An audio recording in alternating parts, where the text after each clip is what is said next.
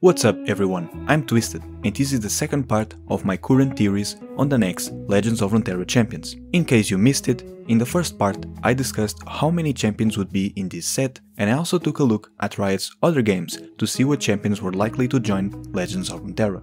In this video, I'll analyze each region separately and discuss what champions might join based on gameplay, cards that were recently released and hints left by the devs. Then I'll also discuss how the narrative of the world of Runeterra might give us an idea of what to expect from the game. Before I start, I want to mention a few things, but if you want to skip to the actual discussion, feel free to do so. In my previous video, I mentioned champions whose voices were heard recently, and also champions present in Riot Forge games from 2023. But I completely forgot Morgana. She was not only present in the Mage Seeker game, but also voiced the Mage cinematics. Thank you to this user for reminding me. And while we are at it, Sylas' voice was also present in one of the teasers for the Mage Seeker, so I also forgot about it. Fiddlesticks was recently teased to be joining Wild Rift soon. As always, we'll see ya on the Rift.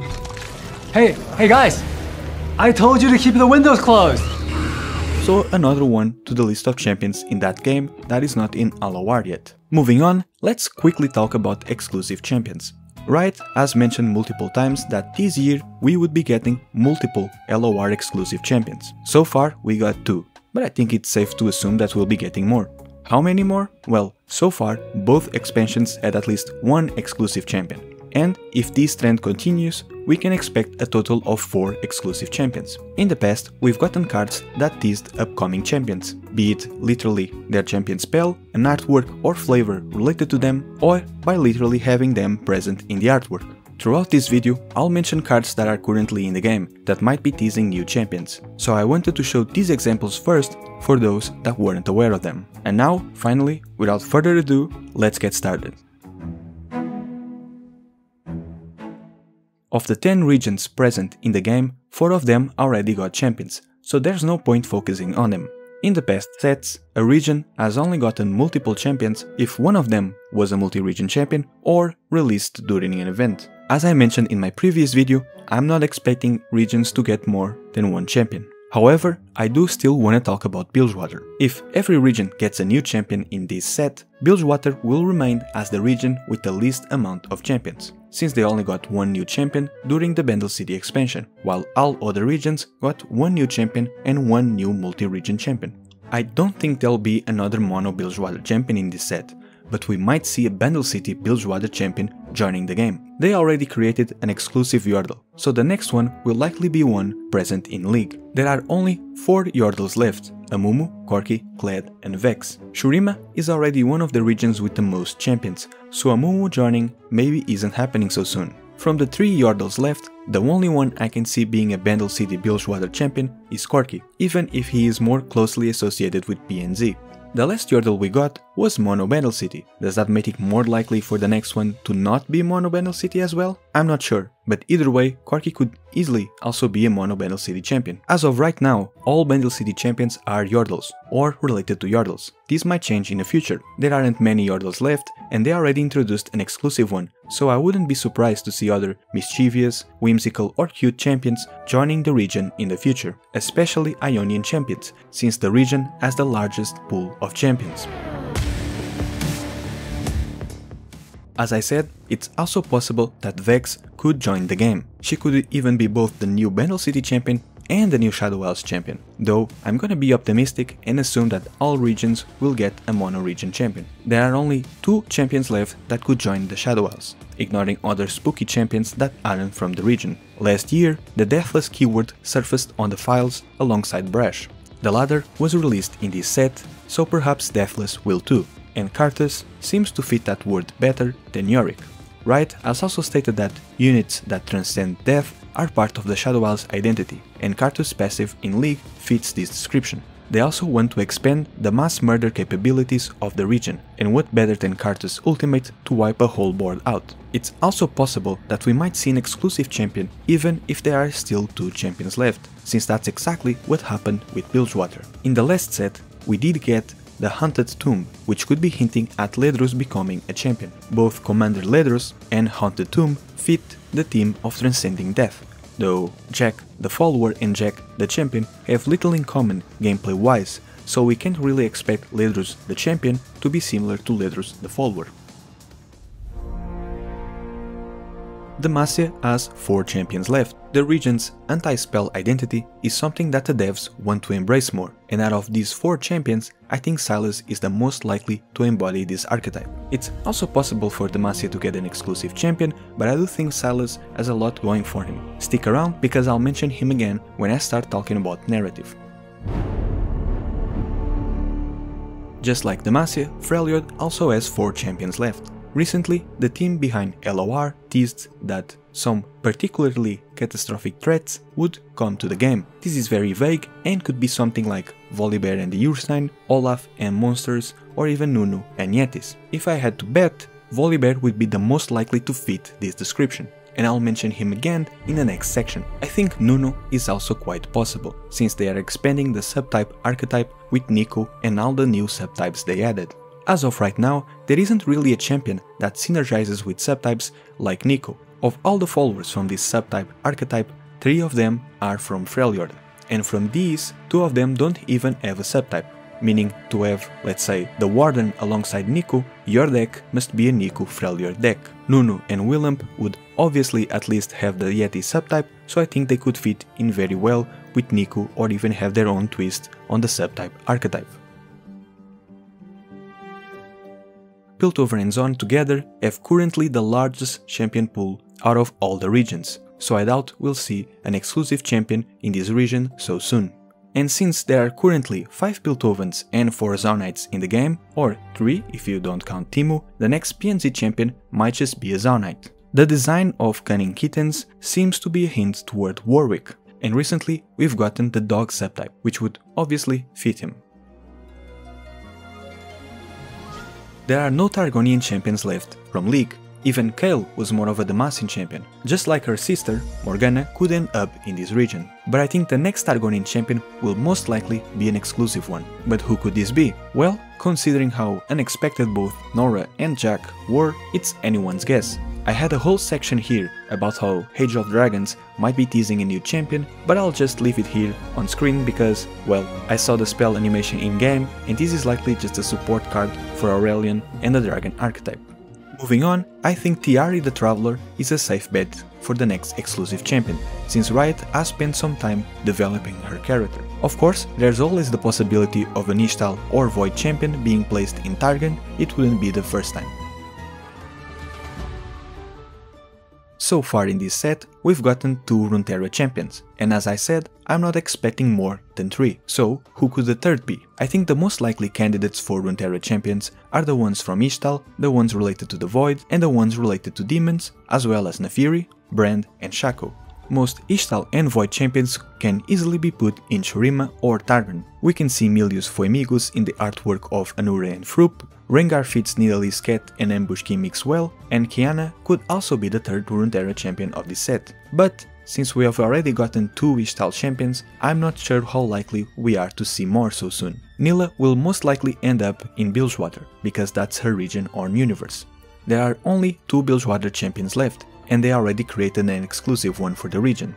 She's also very closely associated with water, so I think she fits the region very well. Naafiri is here because so far all the other Darkin are Runeterra champions, though she could easily be a Shuriman as well, but I think most people would be disappointed by that. As I mentioned in my previous video, Soul Fighter is this year's cross-game event, and Naafiri just so happens to be released in League during it. So far, champions have not released in Legends of Runeterra within less than a year of their League release, unless they are released during some kind of event. Riot has released a post about a new event and they don't mention a new champion for LOR at all, despite mentioning Nilah being a new champion for Wild Rift. So, if Naafiri is to be released in this set, it will not happen as part of this event. I don't have much to say about Fiddlesticks or Brand in this section and, well, Shaco has no actual lore, so I won't be mentioning him at all. From all of these champions, only 4 are in Wild Rift, with Nilah and Kassadin being the most recent, and Fiddlesticks is joining in the near future. If any of the remaining champions are released in LOR, they might join Wild Rift shortly after. If you are enjoying this video so far, consider subscribing to my channel. This year, I'm trying to reach the minimum requirements for monetization, so if you subscribe, you're helping me out a lot. Thank you, and let's get back to the theories. In the last few years, the teams at Riot have worked on the narrative of multiple projects at the same time. Here are a few examples: Dr. Mundo, Renata, Zeri, and Neon, some universe stories released alongside LOR expansions, Sylas was being worked on slightly before the Mage Seeker started being made, and some of the concept art for the game was also used for Legends of Runeterra. Recently, we've seen the teams worked on Ixtal with Milio, Nidalee, Nico, and Skarner. Naafiri was most likely worked on around the same time as the Darkin saga, since both she and Zolani are mentioned in Varu's new voiceover in League, and at least Naafiri is mentioned in a note in the Mage Seeker. One of Naafiri's teasers is seen from the perspective of Kaysanté, likely because Riot started working on both around the same time. In the first sets of Legends of Runeterra, the narrative of each champion didn't really tie or cross with other champions. There are some exceptions, like Nasus and Renekton fighting, but most were very self-contained. However, last year's set was quite different. It included a narrative that connected multiple champions and progressed with each new expansion. 6 out of the 18 champions of the last set were part of the Darkin Saga narrative. That's a third of the champions. In this set, they are doing something similar. Each expansion comes with its own small narrative. In Glory in Avori, Jack and Samira travel to Set's fighting pit in Ionia, and in Heart of the Huntress, Nidalee and Nico fight Piltover poachers together. The Poro King's cards are the only ones with a self-contained narrative, but for a good reason. He only exists in Ingvar's imagination. I think it's safe to assume that some of the next champions will be tied together in terms of narrative and gameplay. Set and Samira sharing a narrative was quite unexpected, but using Set's father as the link between the two was really smart. So, what other champions could share narratives? Nidalee released in 2022 expanded the lore of demons in a significant way, lore which was recently slightly expanded with a note in the Convergence game. This note references a new primordial demon. Since the note describes the demon as a shut-in with depression, and one of the upcoming League champions is described as broody and somber, people are speculating that there is a connection between the two, and I think they are right. As I mentioned, the Mage Seeker had a note referencing Naafiri, so the Convergence having a note referencing an upcoming League champion isn't far-fetched at all. Ruin King also had a teaser for Gwen, but unfortunately the game was delayed and Gwen was released before the game itself.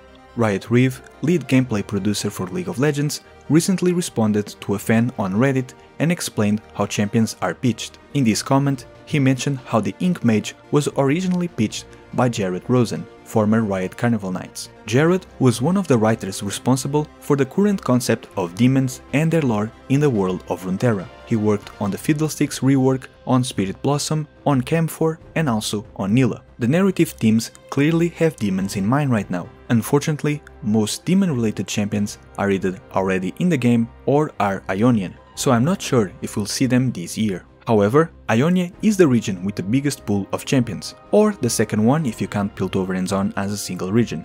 Ionia corresponds to almost 13% of all champions. This is why 3 of them are already in the game as Runeterra champions. So if Fiddlesticks was to come out in this set alongside another demon-related champion, they would probably be both Runeterra champions. But, as I said, I think we're only getting one more Runeterra champion in this set, so multiple demon-related champions seem unlikely. Though, like the Poro King, Fiddle could always release with no narrative or gameplay ties to another champion. I think Fiddle has a chance to come out in this set, but I can also see Riot saving all the demon-related champions for next year. As I mentioned, Riot has been working a lot on Ixtal, but we've already gotten 2 Ixtal champions, and I have a feeling we won't see more until next year. Part of Ixtal's current narrative involves its conflict with Piltover and the retcon of the Rakan and Hextech, which means that the backstory of Camille and her family could be slightly altered. So perhaps next year we'll see both Skarner and Camille joining the game.